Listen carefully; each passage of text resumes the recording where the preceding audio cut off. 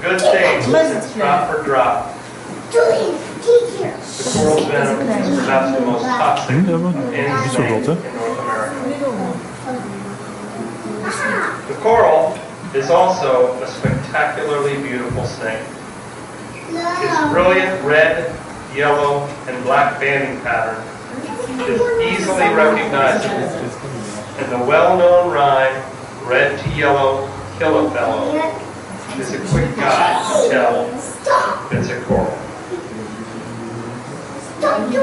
Watch as the coral bites. You will see just a drop of straw-colored venom. This tiny amount is in fact a lethal dose. Just 4 or 5 milligrams is probably enough to kill an adult. The coral snake is closely related to the cobras, mambas, and sea snakes. A member of the Aladdin family, he has a small front fixed bag, and although unable to penetrate sneakers, shoes, or perhaps even thick pants, the coral is a capable biter when he chooses to be.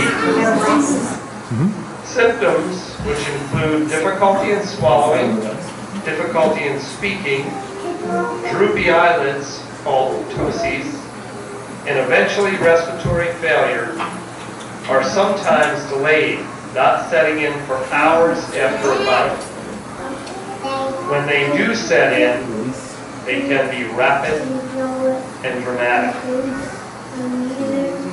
Anti-venom is extremely important in treating coral snake bites. The Pfizer Corporation is once again producing the coral snake anti-venom.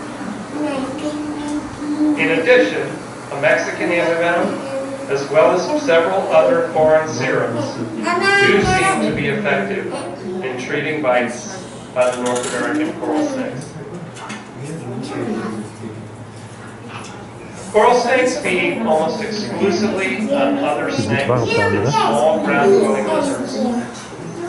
Because it is difficult to obtain a steady food supply in captivity, the coral snakes and Medtoxin are tube-fed, a pre-measured high-protein diet. Watch as the tube is gently inserted and the diet moves into the snake's stomach. Du kan spruga. The southern copperhead is a brilliantly patterned thick viper of the southeastern United States. This snake is found throughout the coastal plains from eastern Texas to southeastern North Carolina, and is still common in many of these areas. Its close relatives, the northern copperhead, broad-banded copperhead, Osage, and transplant copperheads, can be found from West Texas, parts of the Great Plains, up the Mississippi River Valley, and over a large part of the Appalachian mountain chain. The snakes you see today are all southern copperhead. Copperhead bites, although almost never fatal, still involve swelling, significant pain, nausea, and sometimes tissue destruction. Anti-venom is only used sometimes in copperhead venomations. Copperhead uses a venom long sought after by researchers. This venom contains an important protein called contortrestatin. Contortrestatin inhibits platelet aggregation and cellular adhesion. These properties have taken this protein into a variety of cancer research.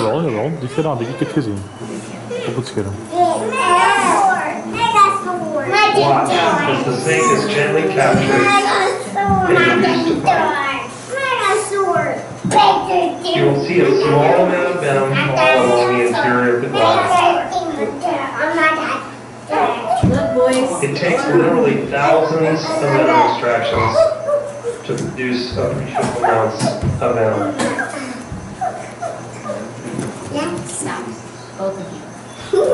After the snake is bitten, he will return to his queen enclosure, fed, and left alone for 14 days until his next venom extraction cycle.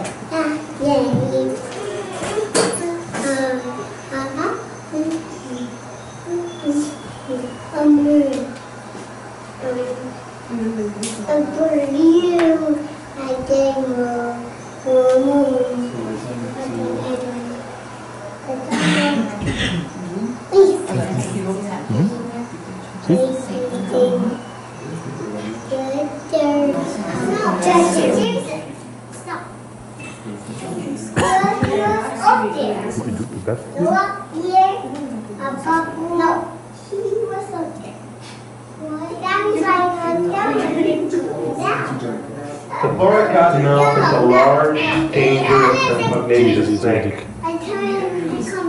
This snake and his close relatives range over the coastal plains up the Mississippi River Valley of the southeastern United States, from eastern Texas to the very southeastern corner of Virginia. The Florida cottonmouth is found throughout the state of Florida and on most of its barrier islands. This snake is still extremely common in some areas and often found in the flatwoods around the Reptile Discovery Center. Because of their large size, copious amounts of venom, and disagreeable nature, cottonmouths can, in fact, be very dangerous. Although the snake is almost never fatal, a bite can and does require anti-venom and can result in significant tissue destruction and other complications if not treated properly. Cottonmouths can grow up to 6 feet in length, although 3.5 feet is about average for an adult. They make excellent captives, and many of the 100 or so housed at Medtoxin were bred, born, and raised here at the lab.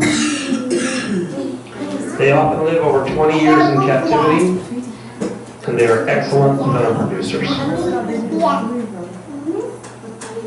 As the snake is captured and approaches the collecting glass, we sometimes move his head past the glass rapidly in an effort to give the snake some visual stimulus and induce a bite. Sometimes, as the snake bites, you can see the venom gland just behind the eye contract.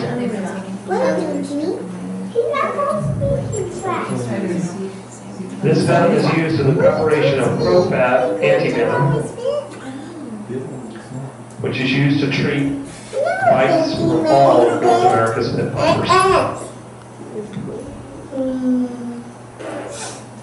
Although true aggression in cottonmouths is rare, and most of the stories are exaggerated, this snake will sometimes stand his ground, and when approached, he will gape, open his mouth, and show the cotton white interior, giving the snake his name, Cottonmouth, and warning an intruder not to get too close. Throughout all of Peninsula Florida and many of its barrier islands. Unfortunately, the eastern diamondback has been extirpated in parts of its former range and is in decline in many areas where it was once common. This magnificent reptile is found in a variety of habitats and often coexists with a large number of other species in gopher tortoise burrows. Pine flatwoods and the border areas between upland habitats and low-lying swamp are some of the eastern diamondback's favorite. Diamondbacks feed exclusively on warm-blooded prey, with rabbits, rats, and squirrels all being normal parts of an adult's diet.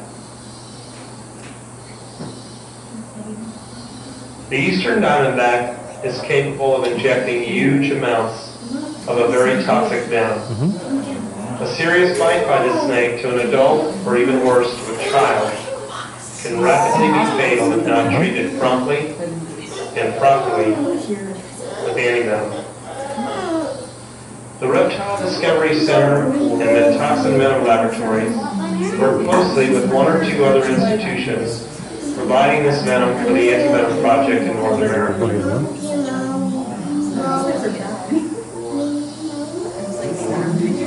Diamondback rattlesnakes are delicate captives.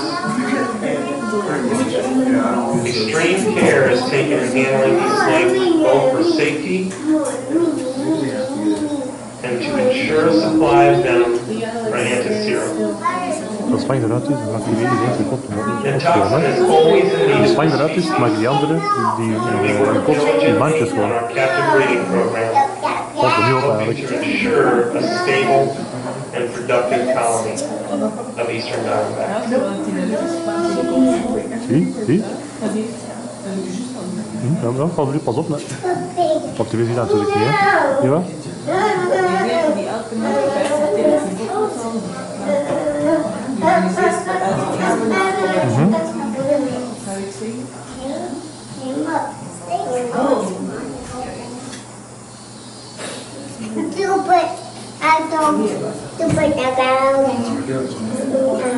Die is wel 1 keer gedaan, hè? Or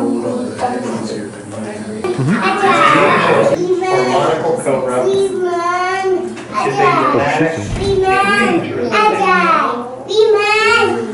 Like most true cobras, when threatened or frightened, this snake will display a hope.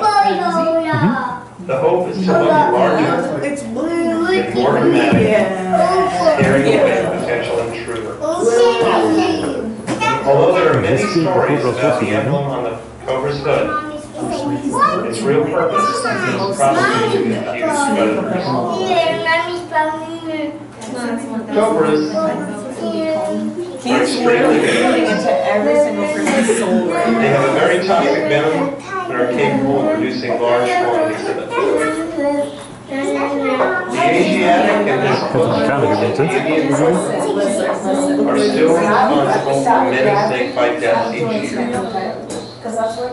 Ranging over a large part of Southeast Asia, Monocled Cobra is still quite common in many areas. Je zou zelfs zijn als je dat eruit halen. Dat is ook zo doen, hè?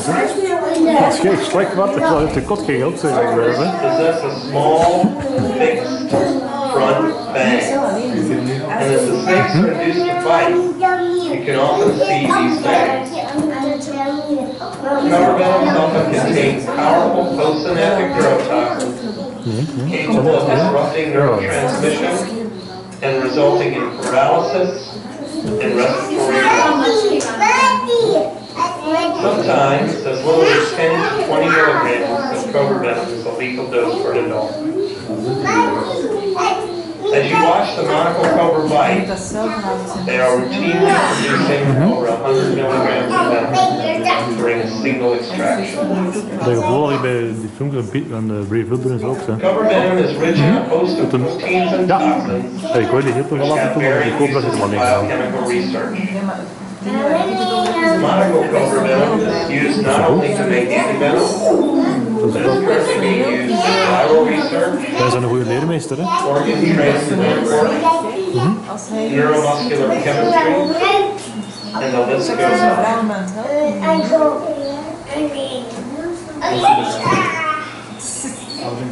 Most cobras make long-lived and hardy Die hond captives. in de weer, hè? Many of Dat is ook op zijn gemak, hè? born and raised Die Karel, hè? at the Reptile Discovery Center in Medtoxin Laboratories. It is not uncommon for our cobras to live 20 Ah, years, ja. Niet veel maar gezien, wel. and they are one of the most important members of our venom line.